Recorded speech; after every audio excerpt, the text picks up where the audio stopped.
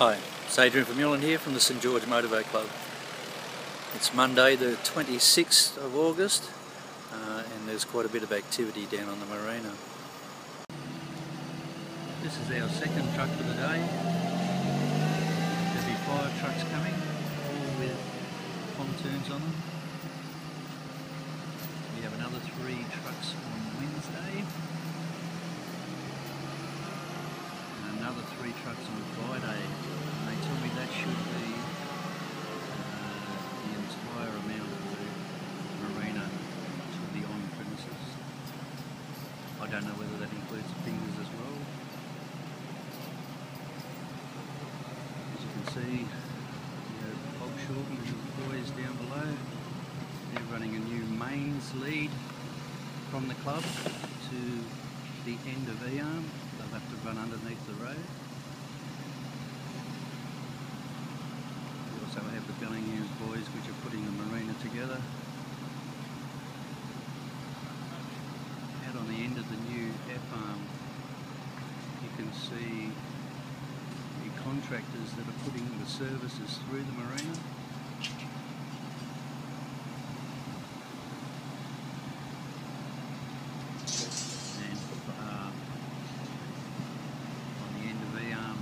See the pile driving people, just about to put another pile in.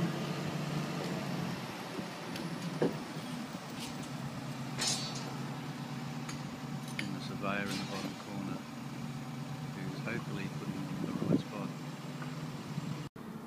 Right, we're looking at the pile rig. This is the longest pile that they have to put in. It's in the deepest water. And apparently it's the one that is giving them the most trouble. But only a couple of others, as you go down you'll see these Marina piles have been put in. And as you can see on the outside of E-arm we have 50% of the new F-arm attenuator Marina sitting there waiting to be pushed out and put onto those piles there.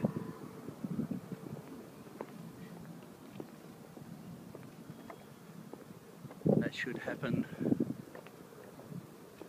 tomorrow or Wednesday. They've got more trucks. They pushed the trucks back from Wednesday to Thursday so that they have a bit more time to get this part of the arm out onto those piles.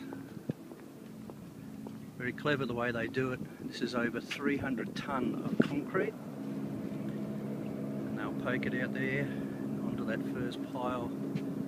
They'll hook that in and then they'll swing the rest around and marry it up with the 30% of the Marina that is already there. They're very clever actually. As you can see, 50% is tied up here on the outside of E-arm. And as I said, 300 tonnes of concrete. You are a bit closer to the Marina that's already in there, and as you can see, Mark Norton, our Marina manager, it's always good to catch him doing a bit of work.